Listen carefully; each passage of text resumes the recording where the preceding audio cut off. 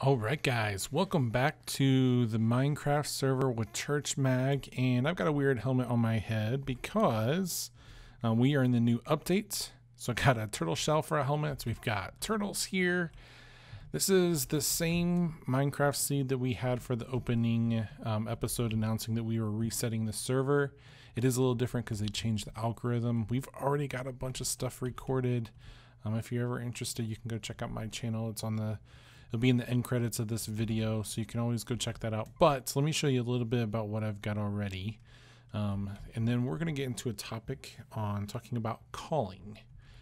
And I think it's important to talk about calling because it's something that's actually really important to Christians. So this is my basement. I'm not going to do like I did the last server where I make my entire base underground. But this is going to be my mine shaft area. So each one of these little sections here, you can go through and then we can start building out that way. So I will be doing that on my live streams or when we record the Church Mag podcast. If you don't know, when we record the Church Mag podcast, I always play video games while we're talking. This area is going to be a little bit of a functional room, storage, AFK fishing, a smeltery, and an enchantment room. So I have to take care of all that stuff. So this is down here.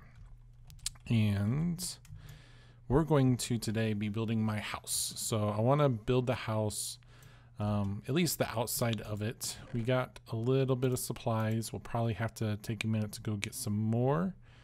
In fact, I need to make some, oh no, we got some glass. What else do I need? I need dark wood and some oak leaves.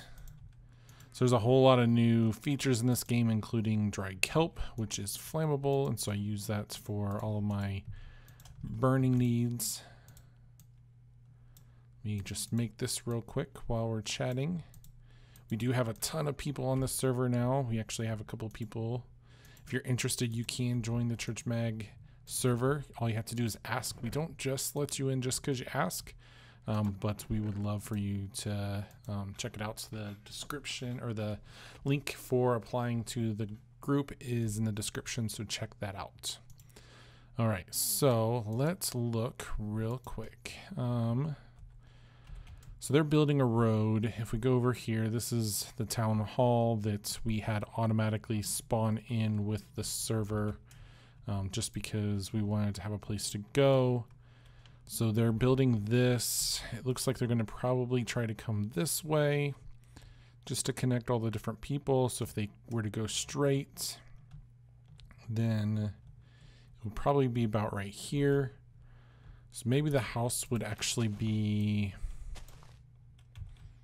I don't want to make a huge house. This is just a spawn house, kind of like last server. I want it to be modern again. Yeah, let's do it right here. All right, so I'm going to use hedges. Beautiful. And then, let's see. What else do we got? Maybe... I don't know what kind of doors I want to do. Maybe I need to do the dark oak doors. I swear I just heard something. What kind of doors are these? I could try these out. Also would like to make, oh yeah, I got it. Beautiful.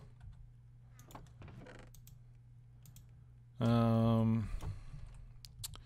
if I put wood down now, let's try this. I'm thinking I'm gonna have to eventually pick all this stuff up that's currently on the ground.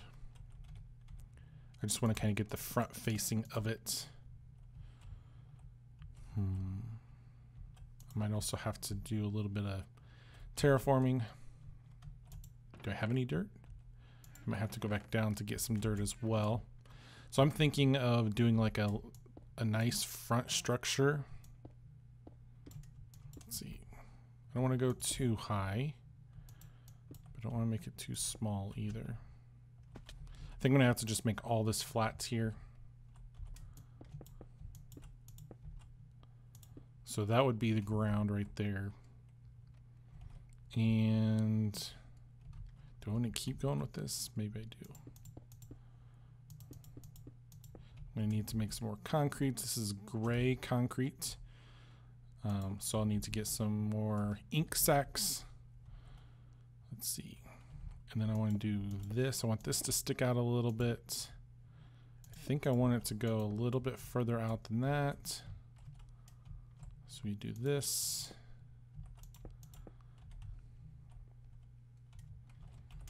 And then I want to do glass. I think I want to do white glass, but I'm not 100% sold on this. So if this is the ground, I'm trying to think of how I will do this. Maybe this is set in a little bit. Let's see how this looks.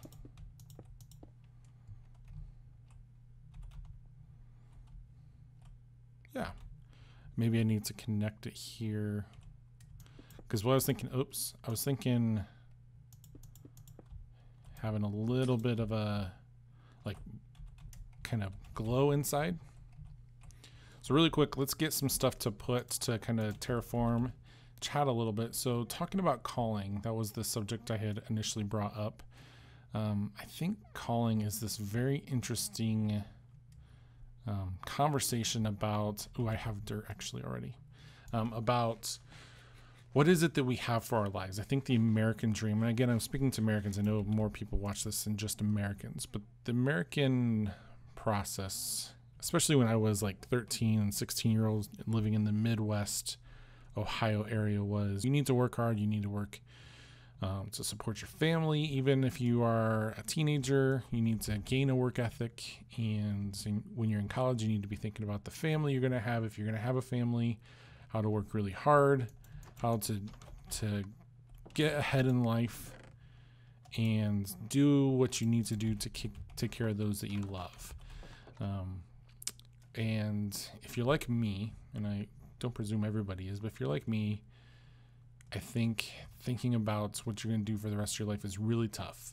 So in my younger years, I thought I would be an architect.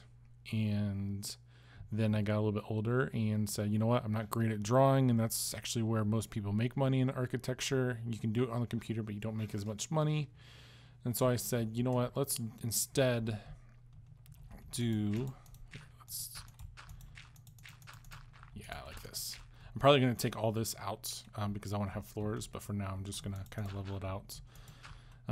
But architecture just did not seem to kind of hold my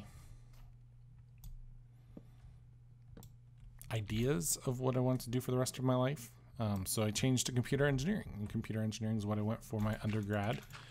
Did all 4 years, and by the time I was done, life had happened, and I had decided, you know what, I'm not going to do computer engineering anymore.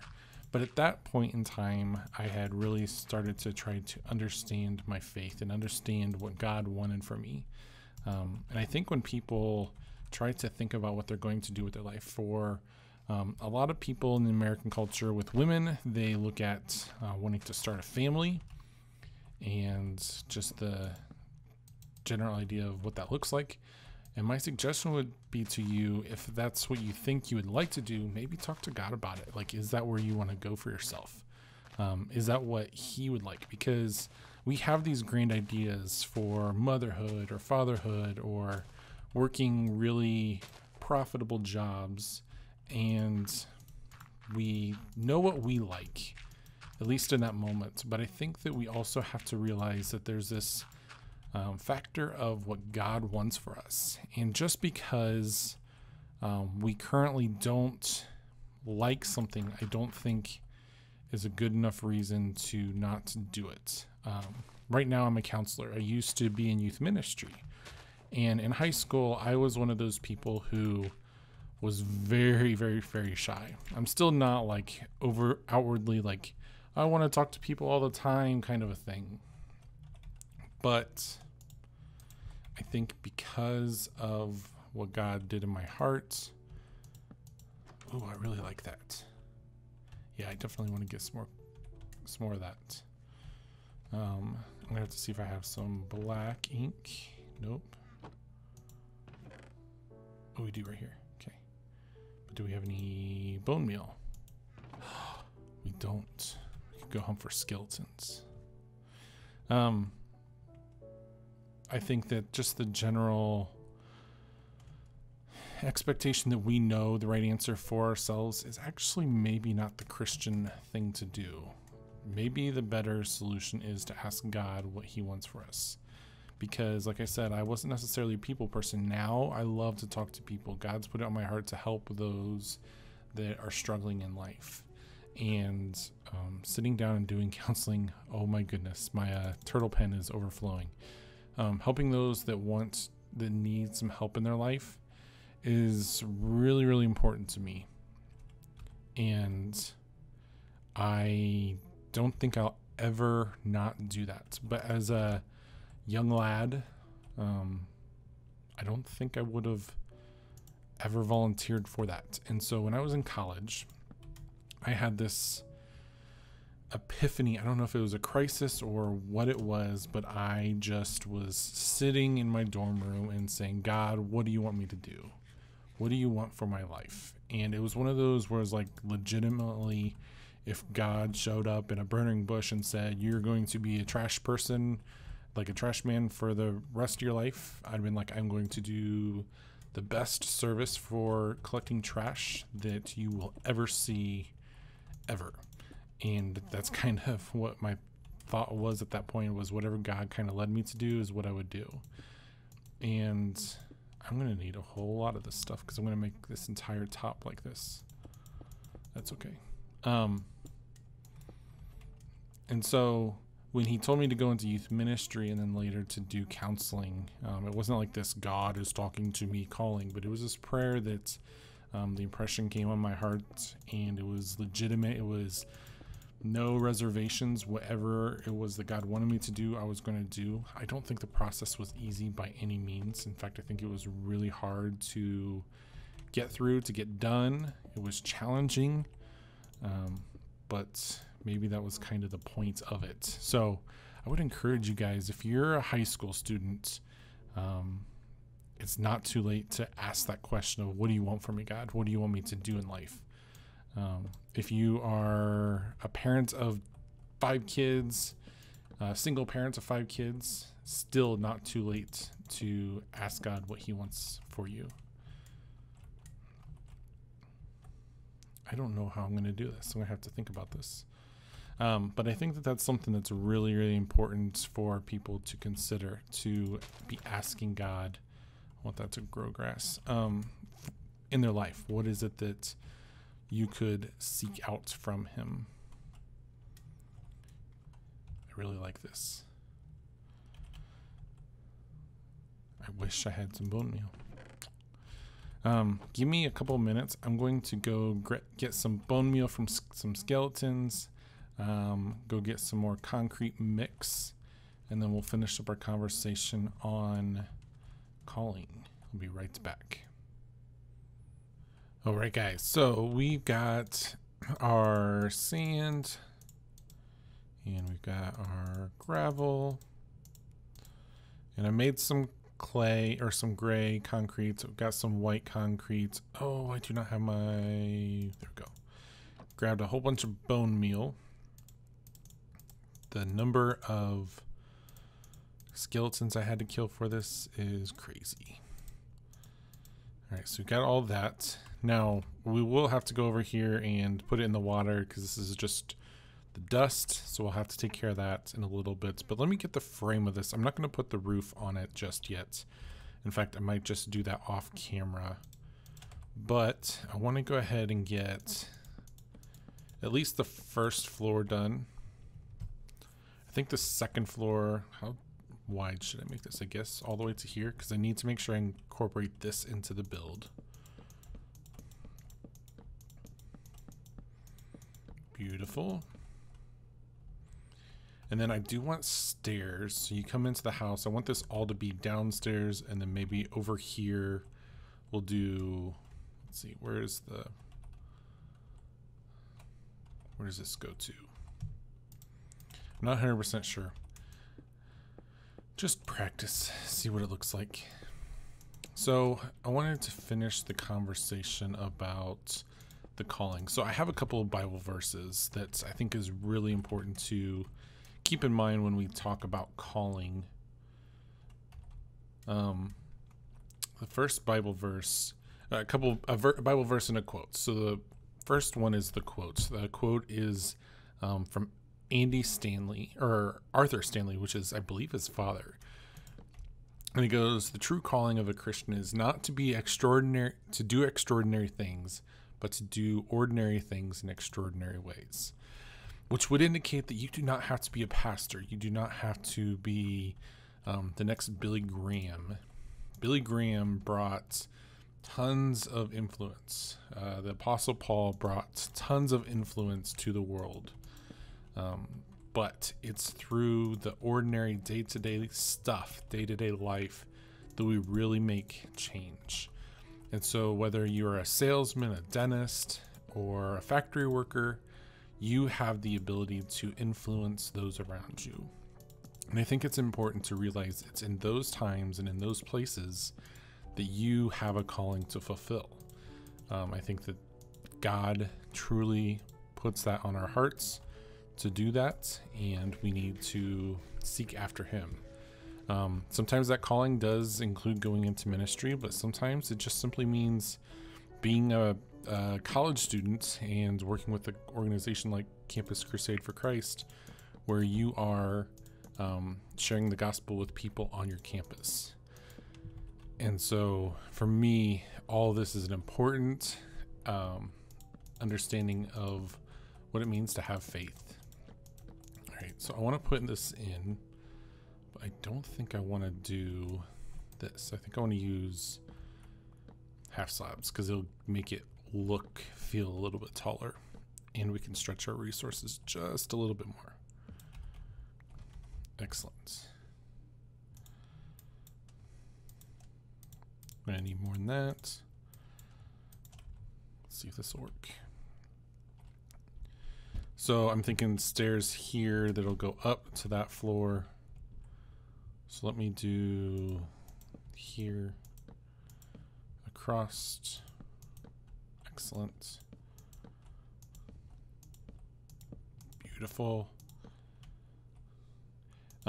I'll probably not finish this episode. So next episode we do a Minecraft theology.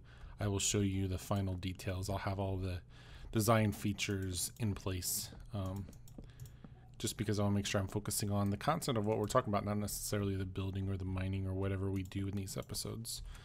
So calling, I think I did a devotional in the book of Nehemiah, and the very first chapter is on the book of calling.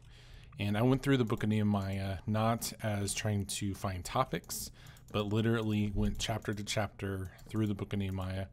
This book is so important to me that I actually named my kid Nehemiah, not for the sake of doing any. I did it because it literally is this commitment to God to keep the promise that we have.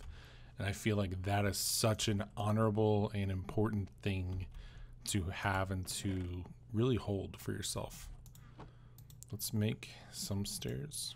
And so the first chapter of Nehemiah says this in the verses 3 and 4. It says, "They said unto me, those who survived the exile and are back in the province are in great trouble and disgrace. The wall of Jerusalem is broken down and its gates have been burned with fire. When I heard these things, I sat down and wept. For some days I mourned and fasted and prayed to the God of heaven."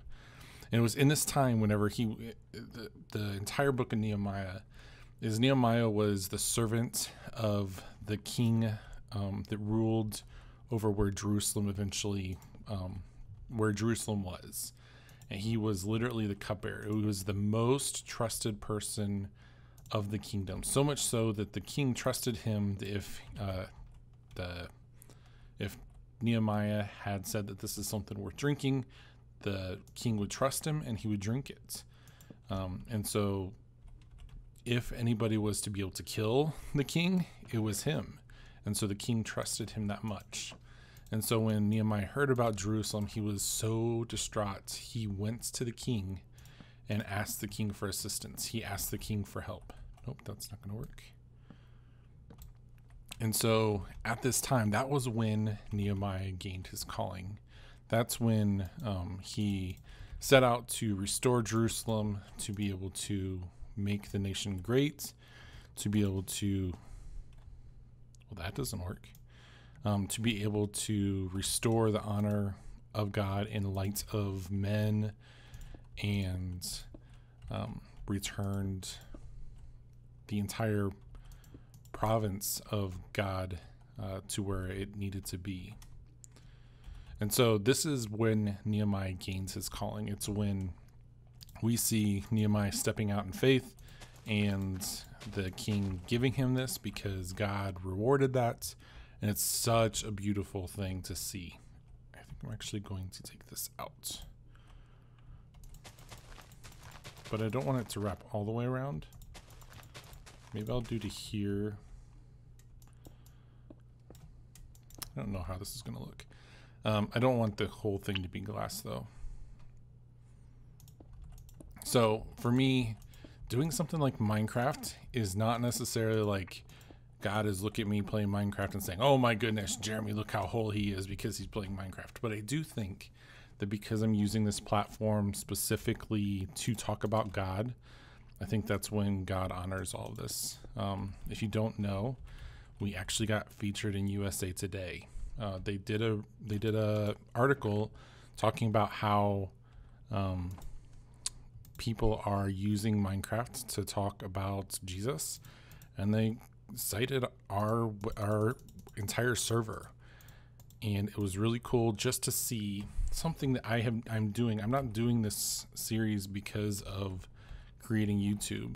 I'm actually doing this series solely for wanting my son to be able to watch Minecraft videos and feel comfortable with him, because there's a lot of people out there that swear in their Minecraft videos, and I don't want him to watch that. I don't want him to be a part of that.